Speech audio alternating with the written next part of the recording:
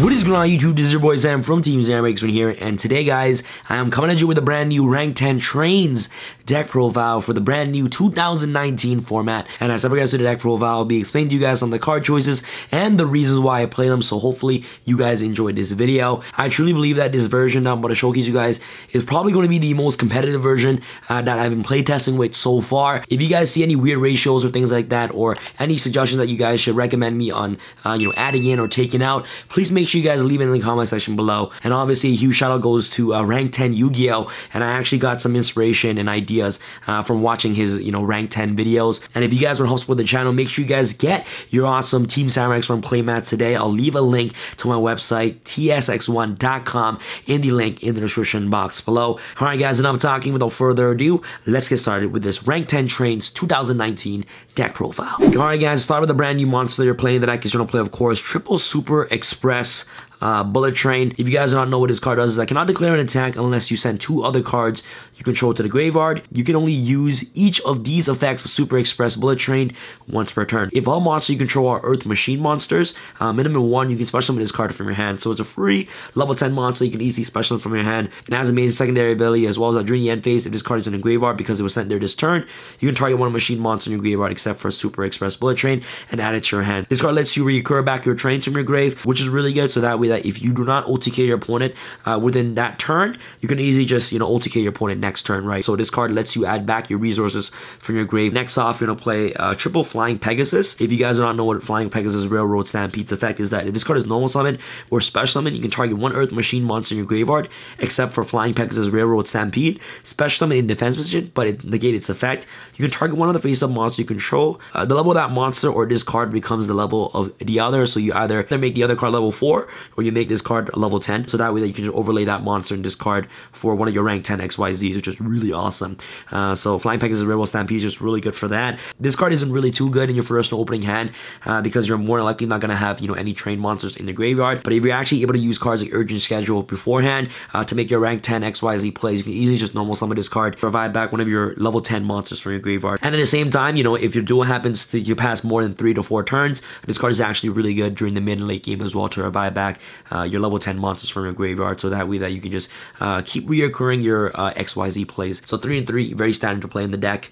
Next off, for the standard train stuff, Triple, Duracrane, a really good card. You guys all know this card's a level 10 monster, which you can easily bring out to your side of the field whenever a Machine Earth monster is normal summoned or special summon. If this card is attached from an XYZ monster sent to the graveyard to activate a monster's effect, you can basically target one card your opponent controls and destroy it. You're actually able to get rid of any problematic floodgates or any problematic face-up monster or spawn trap card your opponent controls with Heavy Freight Crane, Duracrane. And if your opponent forces you to go first, you can basically just make your Dora using Duracrane and another monster, and then during your opponent's turn you can just activate Dora's effect to use Duracane's pop effect during your opponent's turn, which is really awesome as well.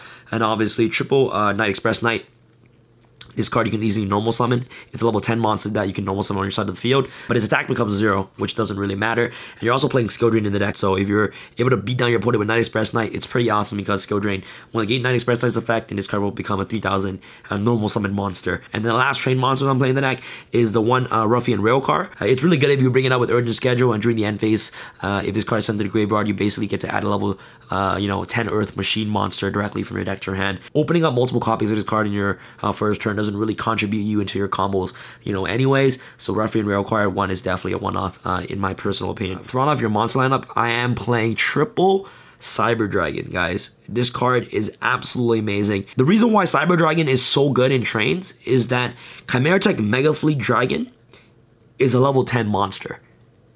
Okay, so you know what that means, right? Mega Fleet with another level 10 monster equals your Super Dreadnought, Rail Cannon, Juggernaut, Libe. And the whole idea behind this deck is an OTK based deck, right? You always want to blind going second all the time with this deck, and obviously if your opponent has a monster in the extra monster zone, this card is this card is a free plus. This card is just a free card to actually help you get rid of any problematic cards in your opponent extra monster zone. And if you happen to face any extra link decks, you can easily special Cyber Dragon and just basically wipe the entire extra monster zone. The reason why I like Cyber Dragon is that it's a monster that can get rid of any problematic monsters in the extra monster zones to get you access into Chimera Mega Fleet, which is a level 10 monster, which can be used as XYZ material for one of your rank 10 XYZ monsters.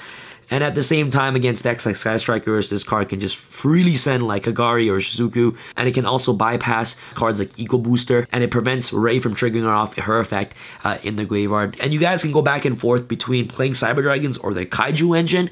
Kaijus are also really good in the deck, especially going second. But the reason why I like Cyber Dragon better is because it just guarantees me a level 10 monster when your opponent has an extra deck monster in the extra monster zone, which is really good. Whereas the Kaiju engine, if you want to have, you know, a Kaiju on your side of the field, which is a Jizukiru, you need to have Slumber, or you need to have 2 Kaijus in your hand. One Kaiju to give your opponent, and 1 Kaiju to special summon on your side of the field, right? So that's pretty much it for all the main deck monsters that I'm playing in the deck. Let's go off into your spell cards. The best, you know, spell card in the deck is Triple Revolving Switch Yard.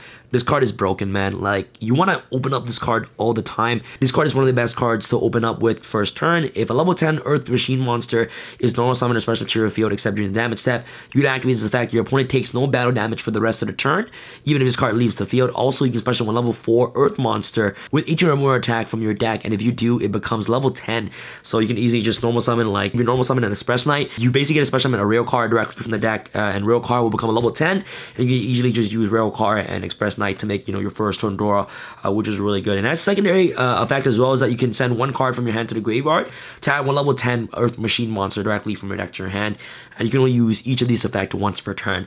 So this card is like you're reinforcing your army every single turn. So this card gets your resources every single turn by just the cause of sending 1 card from your hand to the grave, which is really amazing. So Switch Yard is just really great. And obviously to search this card, you want to play, of course, double terraforming. So you're essentially playing 5 copies of Revolving Switch Yards in your deck. And then with the brand new support, oh my goodness, guys, Triple Urgent Schedule. This card is absolutely busted in this deck, guys. So Urgent Schedule, if your opponent controls more monsters you do, and you're always going to go second, so you're going to be more likely going to be able to resolve this card, especially when 1 level 4 or lower and 1 level 5 or higher Earth Machine monster from your deck in defense position. So you get 2 bodies on the board to get access to your rank 10 plays, and also get easier access to your link plays. Is just absolutely phenomenal. If you happen to have 2 Urgent Schedules and you already happen to resolve 1, and then you want to, you know, attack with Super Express Bullet Train, what you can do is that you can just set the Urgent Schedule, activate Super Express Bullet Train's effect to send this card to the graveyard to basically add a level 10 machine monster directly from your deck to your hand, which is really good. So that's a cool interaction that Super Express Bullet Train has with Urgent Schedule. Alright guys, since this deck is an express deck, you want to try to, you know, go through your deck as quickly as possible. Here is your triple express ticket. Pot of Desires. You know what I mean? Like, you must play 3 copies of this card. This card is absolutely insane. You want to be as consistent as possible with this deck. Sometimes you do have breaking hands, and Pot of Desires actually helps you unbricks those hands. There are times where you can draw Desires off Desires, which kind of sucks, but it's a high risk, high reward card, right? And you're playing 3 of each copy of each and every single, you know, train monster, except for Rail card in this deck. So Pot of Desires doesn't really, you know, hurt the deck. Starting off with 7 cards, it's obviously better than starting off with 6 cards. Next off, I play double Instant Fusion. You know, going second, you want to have, you know, as much removal cards as much as possible. So getting access into your Thousand Eyes to, you know, bait out an effect before your normal summon of your trains to bait out effects, it's just absolutely amazing. And Thousand Eyes gets you access to Link Karibo, and then you can just open up your extra monster zone from there. So Instant Fusion is just really good for that. I really just love one-on-one removals, you know, with this deck, especially if you're actually able to OTK your opponent, you know, faster that way. So Instant Fusion and cards like Cyber Dragon, it's just really awesome spot removals. And then you're gonna play with obviously the 1 monster reborn to buy back your combo pieces from the graveyard. 1 Regeki, overall really great removal in my personal opinion. And this card is just really underrated in 2019. So last but not least, since I want to hit hard with this deck, double limited removal, man. Like, if you open up this card, you're gonna be gaming your opponent regardless, you know? Like, 12,000 damage is a lot, right? So 12,000 damage with Libe is insane. So that's why I love limited removal so much. And this card obviously works wonders in the damage step. So you attack with one of your monsters, damage step, boom, limited removal, GG no re, right? So limited removal is just absolutely phenomenal to actually just secure victory right there. And next off for your hand traps, since this deck is going second deck, you're gonna play, of course, triple Ash Blossom, Enjoy Spring, and also triple Infinite Impermanence. And I believe that these 6 are overall, you know, the most universal hand traps that you can play in 2019. So triple Ash, triple Impermanence. And against a Thunder Dragon matchup, this deck has no problem beating that deck at all, because all you gotta do is Infinite Impermanence, they're Titan, and then you just go off. Like, you don't need to worry about Colossus, because you barely search in this deck other than off Switch Yard. But since they're gonna have 3 monsters on the board, and since Thunder Dragon players are always gonna put you know, their monsters in attack mode, for some reason, you can easily OTK them using your Juggernaut just to keep attacking all their monsters. And last but not least, you want to play, of course, the 1 skill drain. There are times where, you know, you do not OTK your opponent with Super Dreadnought, Real Cannon, Juggernaut, Libe. So having the skill drain just as a backup plan is just absolutely phenomenal. So skill drain just really broken in his deck, in my opinion. So that's pretty much for the main deck. Let's go off into your side deck real quick. Side deck for trap decks, you're going to play, of course, Triple Red Reboot. Obviously, really good against Ultrageist, really good against basically any trap deck, so that way you can just easily OTK your opponent. Triple Gold Soldier, you know, really good against, you know, Summon Sorceress. The next engine I'm playing is a Kaiju engine. I like to play this engine in the side deck. It's really great against Strikers because you give them the Kaiju and then you can't activate their traps. Another alternative lineup that you can play instead of the Cyber Dragons, Kamungus, Gamma Seal, and the one Interrupted Kaiju Slumber. Okay, and then, you know, for going first cards, you're going to play Imperial Order and triple goals in match, because games 2 and 3, if you win game 1, your opponent is definitely going to make you go first because they know that your deck is an OTK deck and the deck can't really go first, so you want to side going first cards. And that's pretty much it for the side deck, guys. Let's go off into your extra deck. To start off our extra deck, we're going to play, of course, double Super Dreadnought, Real Cannon, Juggernaut, Libe. Card's amazing. You can easily make this card by overlaying this card on top of a rank 10 Machine XYZ monster, and you basically transfer its material to this card. Once per turn, you can detach one XYZ material from this card. It gains 2,000 attack and defense. It becomes 6,000 attack, which is really good. Also, for the rest of this turn, you can only declare an attack with this card. During each battle phase, this card can make attacks on monsters up to the number XYZ material it has +1. So usually this card will have 2 attacks, but if you do not attach an XYZ material prior to summoning this card, you can basically attack 3 times. And with limited removal, it becomes 12,000 damage, which is absolutely broken. So double Libe, definitely a must-off. And then next off, guys, I like to play 2 Dora. Dora the Explorer, you know, 2 Super Dreadnought, Real Cannon, you know, Gustav Max. Through all testing, I've only just gone into these cards right here, especially to OTK my opponent. So correct me if I'm wrong, if I am, you know, messing up with the ratios, but I like the 2 and 2. You know what I mean? Like, I see some builds where they play 1 and 1, but like there are grind games where you need to go into, you know, the second one of this or the second one of this. You know, they're just really good XYZs to have in those certain situations. The Sky Palace helps you get rid of any problematic cards, which is really good. Especially calling out Vidura Crane is really awesome. Pop 2 cards is really nice. Super Dimensional Robot Galaxy Destroyer. This card is your Heavy Storm of the deck. I've never made this card once throughout testing, but it's a Heavy Storm, and having access to it is just pretty good. And 5,000 Beat Stick with limited removal to make it 10,000 is pretty okay. And then the 1 number 35 Ravenous Tarantula. This card is in here to literally just bump up Super Dreadnought, Real Cannon, Juggernaut. This card is literally an attack boost just for this card. For Lynx, Link Karibo, Penistag, and 1 Cleave Genius. This card is really good against Striker, and it's like one of the low-key good supports for trains. Cleave Genius is really great.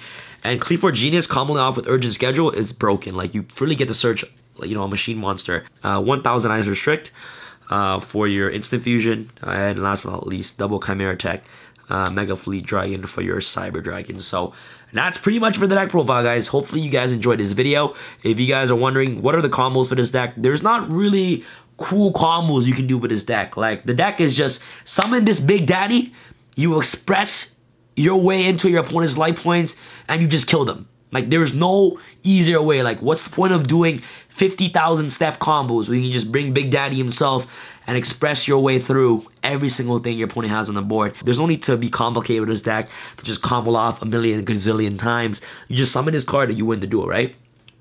So yeah, man, hopefully you guys enjoyed this video. If you guys enjoyed this deck profile, make sure you guys smash thumbs up button. Let me know what your thoughts are about this deck in the comment section below. And if you guys want to help support the channel, make sure you guys get your Team Cyrex One playmat today in the link in the description box below. This is your boy Sam from Team Cyrex Sam signing out. Alright guys, peace. I feel like Usain in the cheetah print. Talk fresh game, I don't need a minute. R.I.P. the game, I need a minute. Okay, let's proceed with it. I'm in the house, got the deed with it. These bozos always sneak this and they taking shots. I'm a key with it. Like, no, this league business.